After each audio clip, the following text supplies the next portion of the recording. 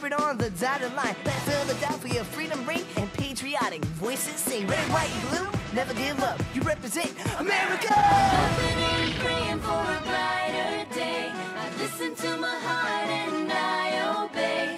How can I see it any other way? I'm looking at life with my own eyes.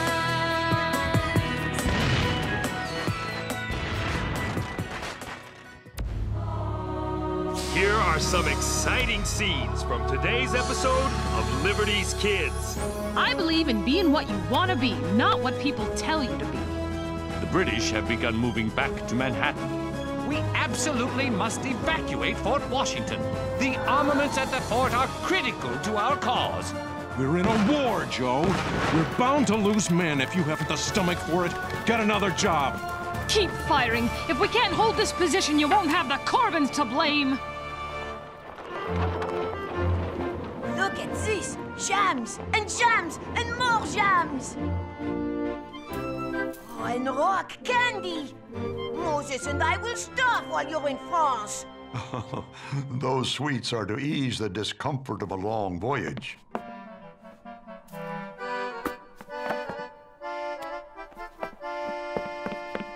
If you try to ship out with our peach jam, you'll have to get past me first. Congress won't be happy if you delay their most important statesman. They would understand if they knew how good this jam tastes. You're probably right. But they have asked Dr. Franklin to try to enlist France in the American cause. Right now, we Americans stand alone in the world. We must acquire allies, or the revolution is doomed. Promise me you'll bring back some French pastries. I'm worried about him. After his last voyage, he swore he'd never cross the Atlantic again. 70 is very, very old. At his age and in his health, who knows if he'll survive the trip? There!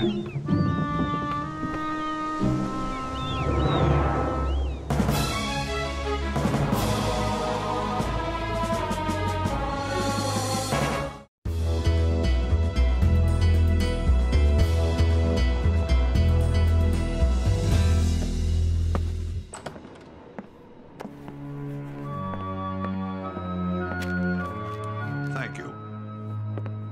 Who's it from? Sarah and James. Would you like to read it, Henri?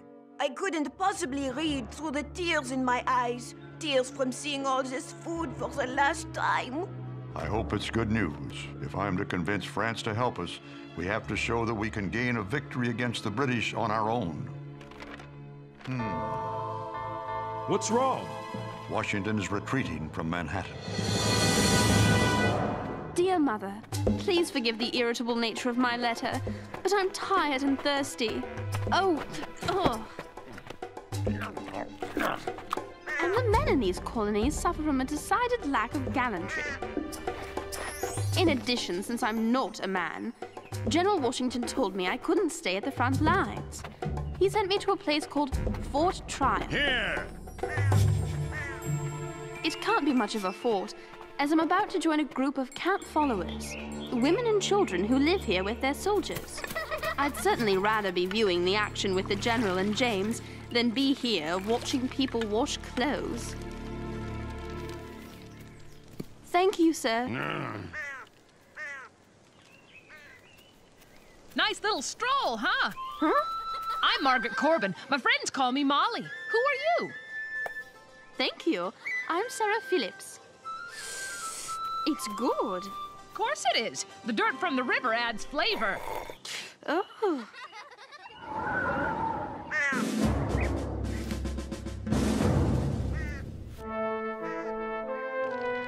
I've been General Washington's secretary for months now, and I've never seen him so discouraged. All we need is a victory, and I know the General will deliver it. He's the most decisive, commanding man I've ever met. Lieutenant Harrison, I need you now. Commanding is right.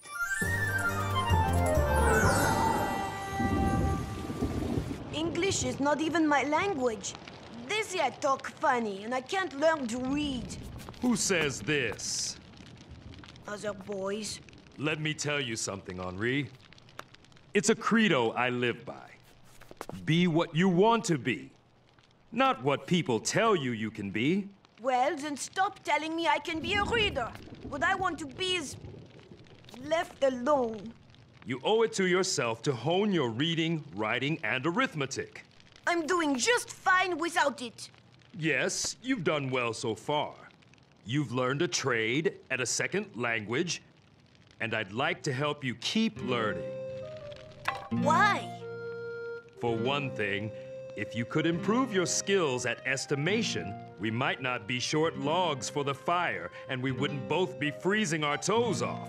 At least we're not outside. Do you think Sarah and James are all right out in the wilderness?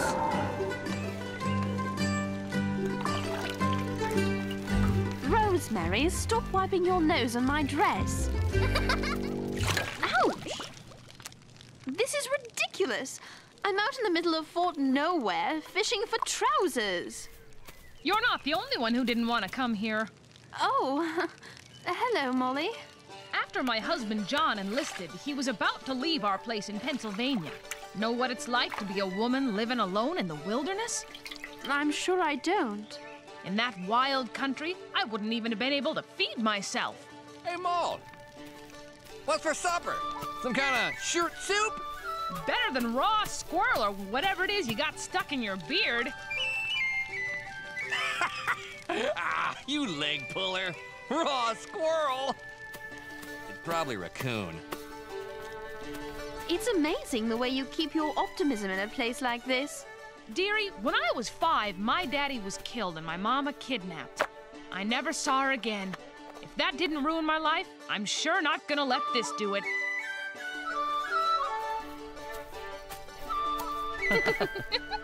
Who's your friend, Ma? Sarah, she's English. Well, we won't hold that against her. This is John. He's a matras. Cleans and loads the cannons. I'm mighty proud of him. One reason I don't mind working so hard. We can't have the man loading the cannon wear dirty drawers, can we? What kind of cannons are they? Pennsylvania 6-pounders, right up there on the brow of that hill. We protect the northern approach to Fort Washington. Those beauties will make things plenty tough on the lobsterbacks. I beg your pardon for the slight, Sarah. Never mind. I quite understand. Ignore him. John just doesn't like red. Sure am lucky he married me. Don't let her fool you, Sarah. I'm lucky she married me. It's not like I had lots of choices. It was either him or Squirrel Beard over there. It's raccoon!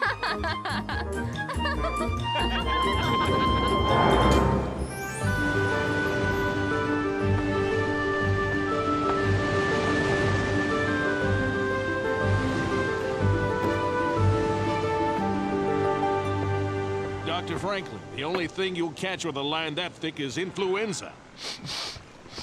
I think I've already got that. Actually, at the other end of the line is a thermometer to measure the water temperature. I'll save you the trouble. It's cold. I study the ocean currents and temperatures every time I cross the Atlantic. It was these studies that helped me chart the Gulf Stream 7 years ago. Just don't let your studies interfere with your health. It's my job to get you to France alive. How are you feeling? I'm not sleeping well in these rough seas, and the food, particularly the salt beef, is tough on 70-year-old teeth. But the fresh air seems to do me some good. However, I'd prefer to avoid the frequent baths. Gentlemen, I have surprising news. The British have begun moving back to Manhattan. I suspect they're mobilizing to attack Fort Washington.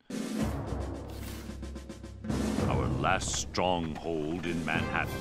It houses some of our finest troops and a large amount of our armaments and ammunition. This fort and its outposts are critically important to the war for both sides. Sarah's at one of those outposts. Yes, your friend who wanted to see action is about to get her wish.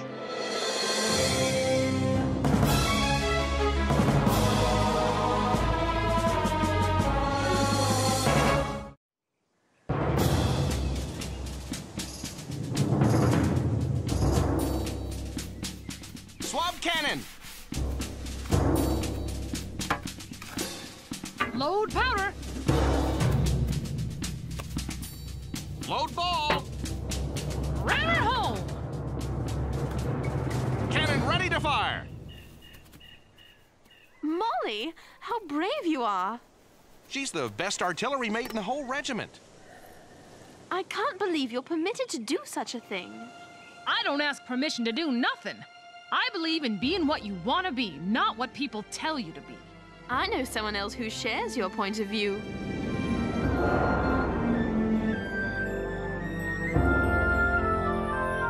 Je ne connais pas les mots. I can't read the recipe. I'm starved to death. Who is there? Henri? Moses, is that you?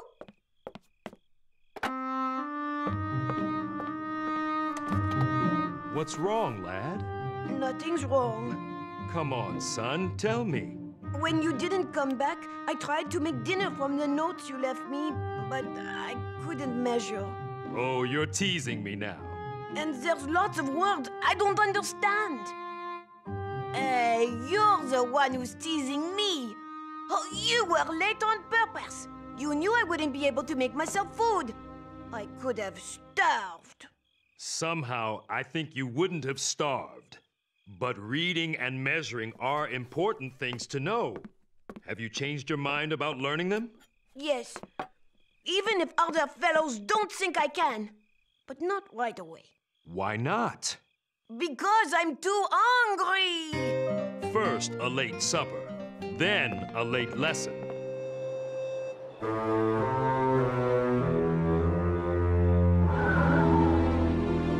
We absolutely must evacuate Fort Washington. The armaments at the fort are critical to our cause. America has no munitions factories. We've no way to replace the guns and ammunition if they're captured.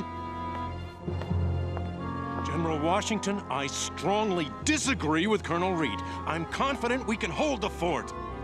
If we can hold it, we should hold it. Sir, General Greene would risk over 2,000 of our finest troops. We've already lost too many to disease and desertion. I don't have the stomach to lose any more. We're in a war, Joe. We're bound to lose men. If you haven't the stomach for it, get another job. I stand by my recommendation to hold the fort. General Greene's right. We must fight. Excuse me. Sirs. Sir, this hesitation to evacuate is nothing short of reckless. Forgive me, but you must make up your mind.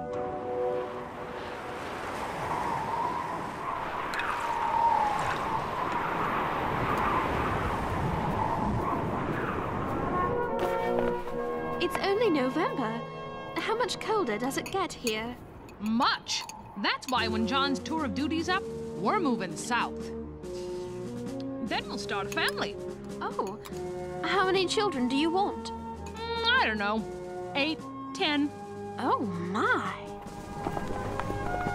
John's a good man. He'll make a fine father. Probably a tired one, too. I miss my family terribly. But being around people like you makes my stay here so much easier. Here now. I'll make it easier still. I like to press the summer flowers. They always add a bit of cheer when winter comes knocking. It still has its perfume. General Washington, sir, we need a decision now. Do we abandon Fort Washington or do we defend it? General Greene, as you are the officer most familiar with the situation, I leave it to you to give such orders as to defending Mount Washington as you judge best. I appreciate your confidence in me, sir. So, General Howe demands that I surrender this fort over to you British. Please repeat the following to your commander. Give me leave to assure His Excellency that, inspired by the most glorious cause that mankind ever fought in, I am determined to defend this post to the last man.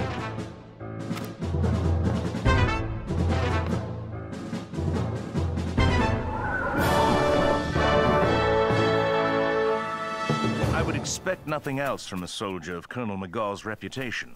That will be all.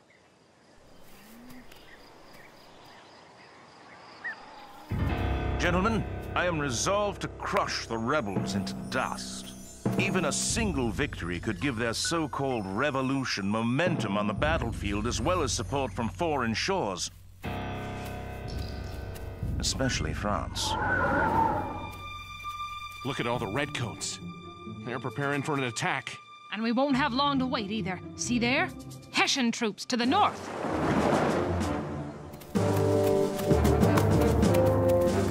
Hessian mercenaries?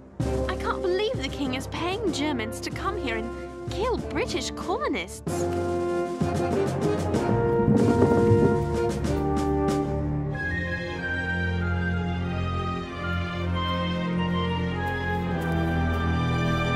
General Washington's not going to evacuate the fort after all, is he? He's worried that it may not be as strong as we think. He wants to inspect it in person. Why does he keep changing his mind? The British have begun their attack! Like it or not, we have lost our opportunity to evacuate the fort. With this 6-pounder, we might be able to hold off the Hessians. But not the King's Navy!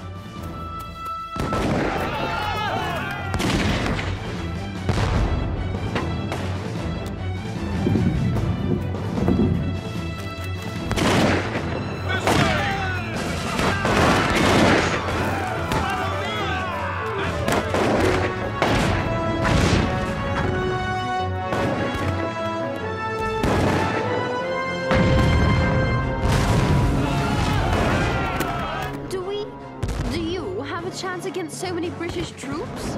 No, we'll have to make a run for Fort Washington.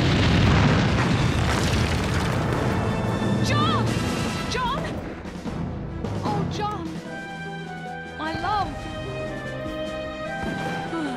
Molly? Keep firing. If we can't hold this position, you won't have the Corvins to blame.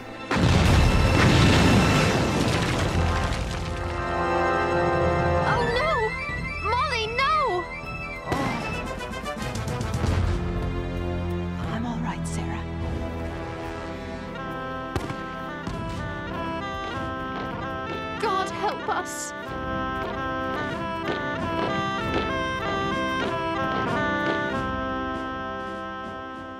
Fort Tryon has fallen. There's nothing we can do for those poor souls. Please let Sarah be all right. General! They're raising the Union Jack over Fort Washington! That's it, then. General Howe has prevailed. This is a most unfortunate affair and has given me great mortification, as we have lost not only 2,000 men, but a good deal of artillery and some of the best arms we had. Sir, the men panicked. I did not account for the possibility if we had but held the perimeter. No, sir. We should have abandoned the fort as General Lee and I urged. Gentlemen, please. I, alone, am to blame. I've never seen him look so disappointed, so helpless. He is in danger of becoming a parody of a general. I pray Colonel Reed is wrong. What happened to Fort Tryon? To Sarah? Women and children will be returned to us. This may be war, James, but there are rules. What's that? I think it's... Yes, it is! The camp followers from Fort Tryon!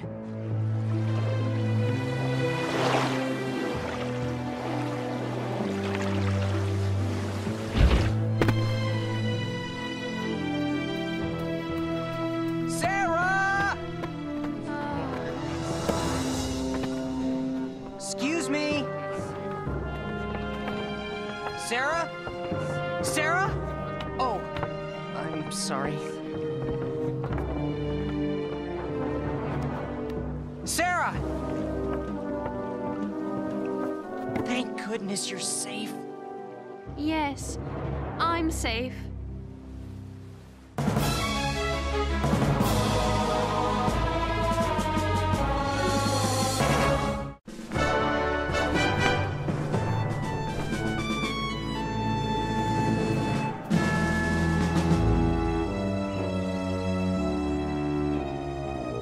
How can we continue the fight after this?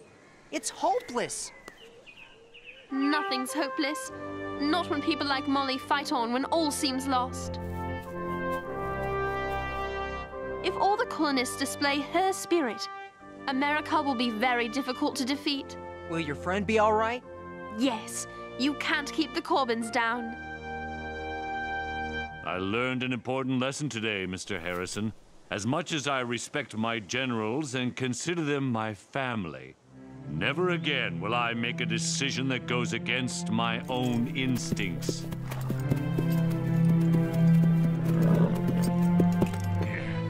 A disaster like this battle must never happen again. We must prevail in our fight for freedom. We will prevail in our fight for freedom. Maybe with the spirit of George Washington. And Captain Molly, and Ben Franklin, and so many others. All isn't lost after all.